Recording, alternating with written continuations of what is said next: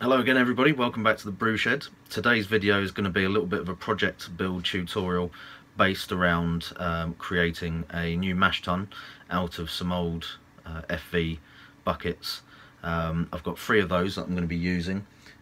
The reason that I'm wanting to recycle them is because they're looking a little bit scratched up and battered at the moment, and it's getting to the point where I'm starting to become a little bit wary of them being able to sanitize them properly. So I was either going to replace them and just throw the old ones away, or do this. So I thought it'd be better to try and recycle them and build a new mash tun of a slightly different sort of design compared to the existing cool box and copper manifold one that I've got.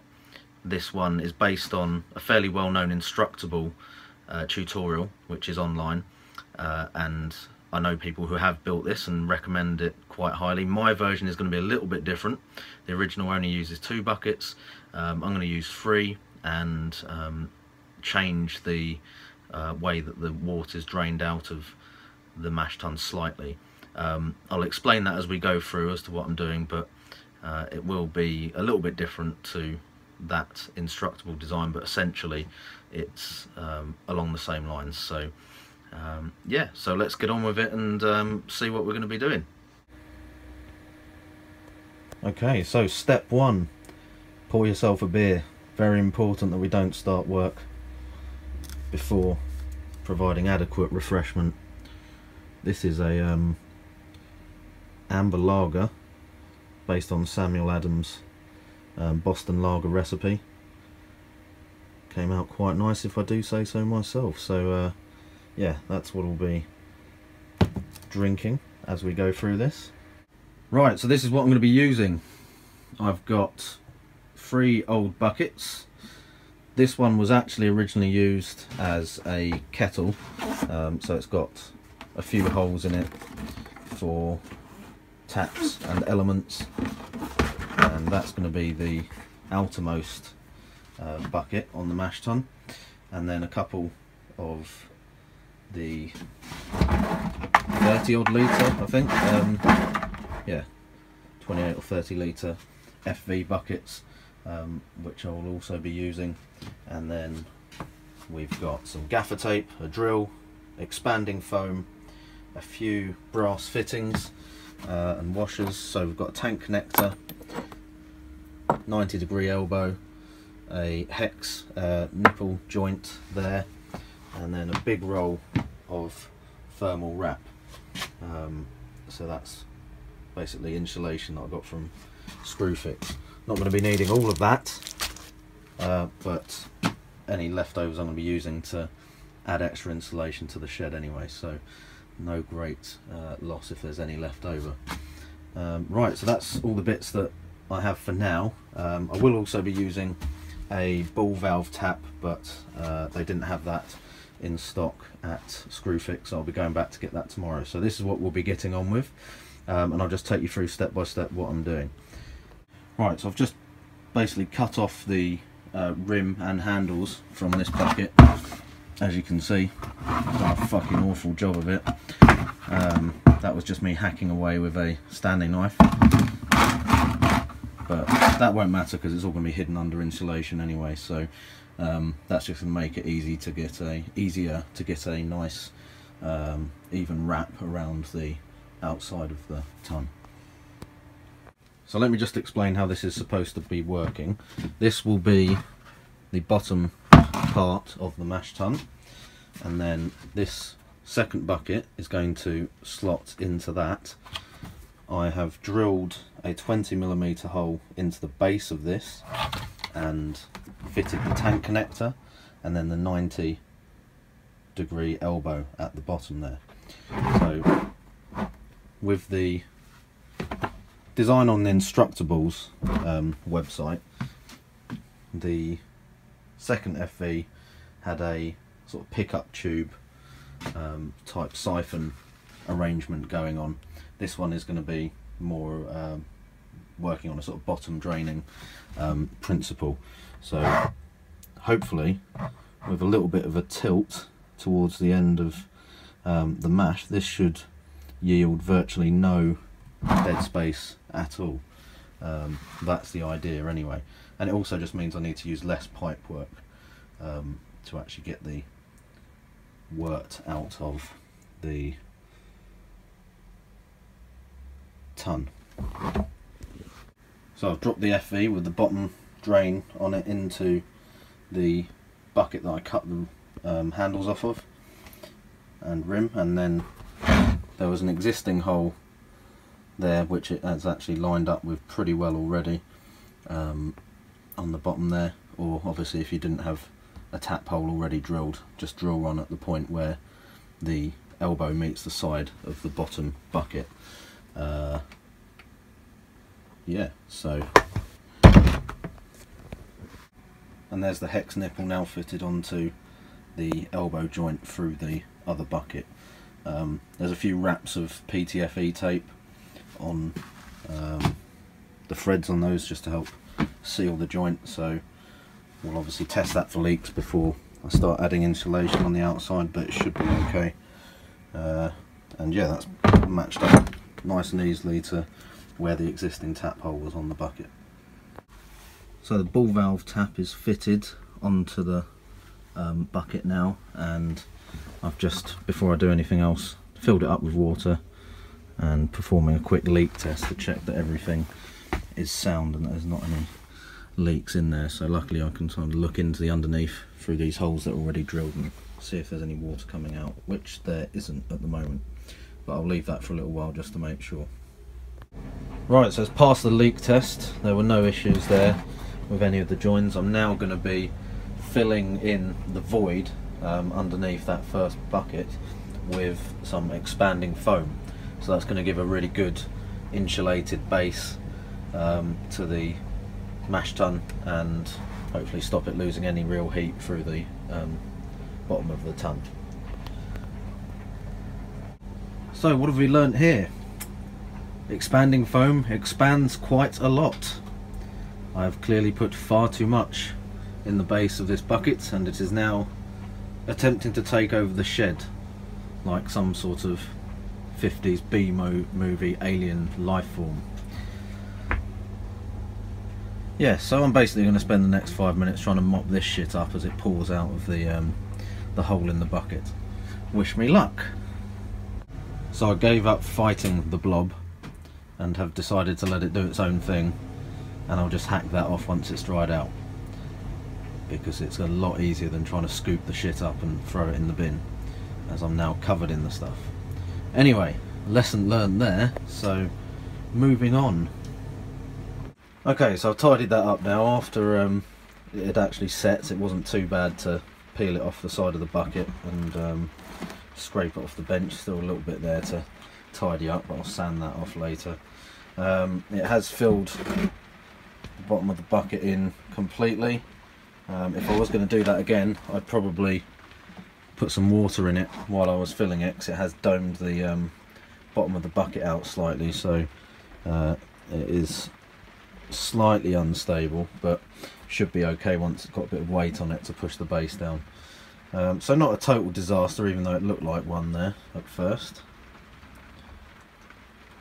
So the next step is getting your third bucket and turning it into the false bottom that's going to sit inside the other two buckets that we've already prepared. So as you can see, I've basically just attacked it with a drill and turned the base of it into a straining sort of colander type arrangement. 3mm holes just drilled straight through.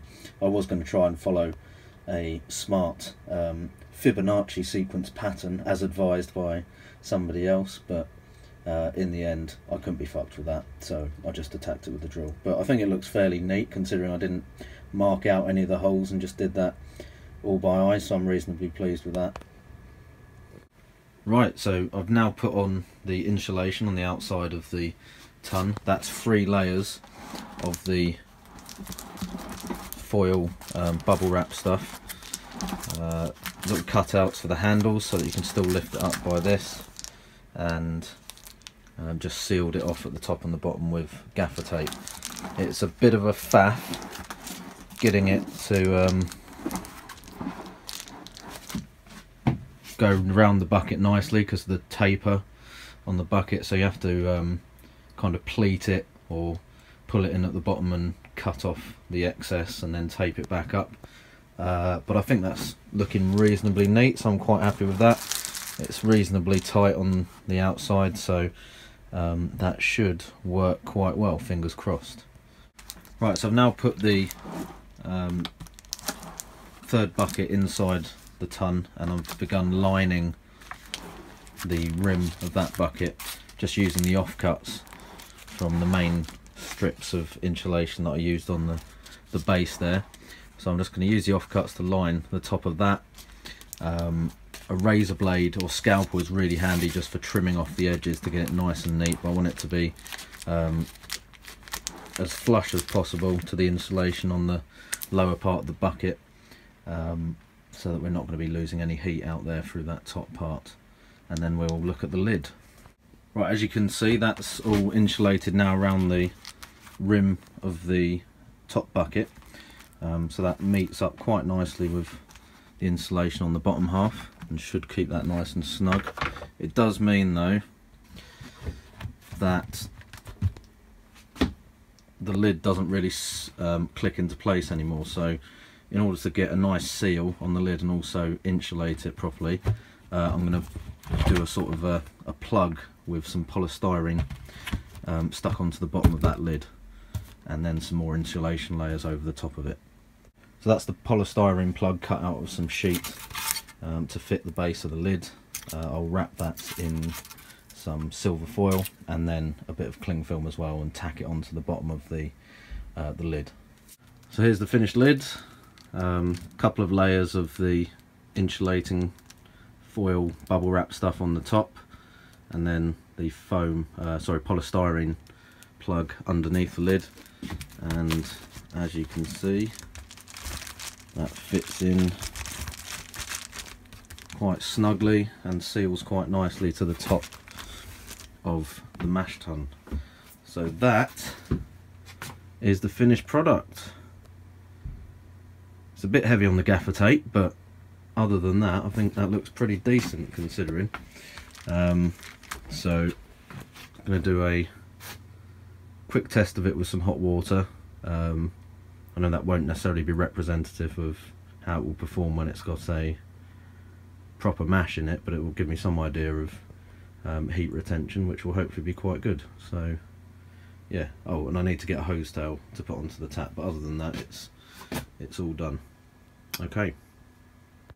Okay, so I decided not to bother doing just a plain water test, so this is the first mash in this new Tun. Just mashed in now, hit 66.9 degrees C, so I'm going to seal that up for an hour and then check how well it's managed to maintain that temperature. Yeah, just jumped up to 67. No, it's back to 66.9. So better pop the lid on quickly, and then I'm going to leave that. I would normally stir a couple of times during the mash, but I'll leave it alone this time just to see how it does without any interference. Okay, so the hour is up. Time for the moment of truth. Let's get in there and see what temperature we've managed to maintain.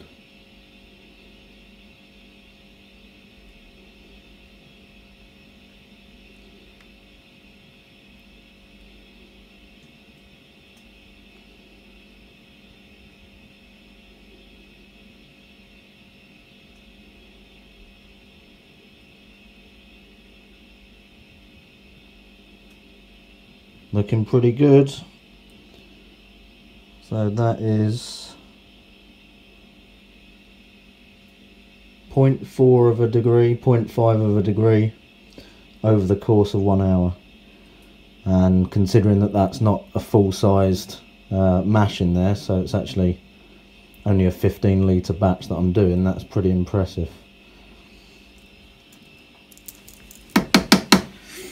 Okay. So a quick update on how the rest of that brew day and mash actually went using the new Tun. I did have some problems. It basically got pretty badly stuck in the middle of the batch sparging step. the holes that I drilled into the bottom seemed to basically get plugged with all the bits of grain. I was putting a wheat beer on with it, and I thought that I would test out how it worked with a potentially tricky mash, and it didn't work very well. So basically the problem was that the holes were getting seemed to be the perfect size just to get blocked by little bits of grain. I think that was partly my fault for accidentally double crushing the wheat that was in that recipe. I was using a mixture of whole grain and crushed grain, and I weighed it all out together and then had to put it all through the grain mill again, so the wheat malt probably got crushed far too fine and ended up the perfect size to block the holes up in the tun. Heat wise, it maintained the heat really well, as you saw before, so I'm not too upset about it because I've come up with a plan to fix that, and that's basically I've attacked it with the Dremel tool, and hopefully you can see that it's now got slots in the base rather than holes, so that should hopefully make it drain through a lot easier. And I read something somewhere saying that slotted false bottoms are much less likely to get stuck than the ones with just holes in them, so hopefully that will help. But I will test it out again because I think it will work properly once I've sorted that out, and it should actually be quite good. But the first run was basically a bit of a disaster, so I'll update on this once I've actually got another brew on with it and see how it goes then. Otherwise, in terms of the design generally and how it works, I think it should work pretty well. I'm thinking potentially of actually swapping out, if this doesn't work with the bucket, in a bucket sort of thing, swapping out that for just some stainless steel hose braid in the bottom, because I could quite easily fix some of that into the drain at the bottom and just have a loop of that around the base of the tun, and that might actually work better than using it this way, because you won't have a big void underneath the false bottom, which also caused some issues in terms of letting a lot of grain particles settle underneath, and then they got drained through right at the end. So a couple of little things there, but I'll see how it works with the changes that I've made, and then think about whether I'll keep it that way or not, so we shall see. Alright, anyway, cheers for that, and hopefully you enjoyed watching that little project build. Not at the point yet where I'd recommend for people to go and have a go at that themselves. I'd wait and see if I'd get this working properly, but I'm sure lots of other people have built this and managed to get it working quite well, so fingers crossed. Alright, cheers guys, see you later.